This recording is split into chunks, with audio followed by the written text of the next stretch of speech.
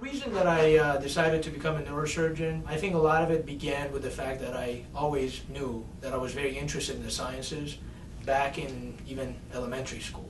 As time went by, I realized that I can combine my interest in science together with my desire to help people. So as I got to have more exposure in the clinical fields in college, I realized that I can combine both interests by becoming a doctor. As I got to survey and get exposure to the different fields in medicine, I knew that the neurosciences were really the specialty that I wanted to focus more on. And I also wanted to really be hands-on, involved in direct care of patients. And I think neurosurgery is the field that allows me to combine all my interests together.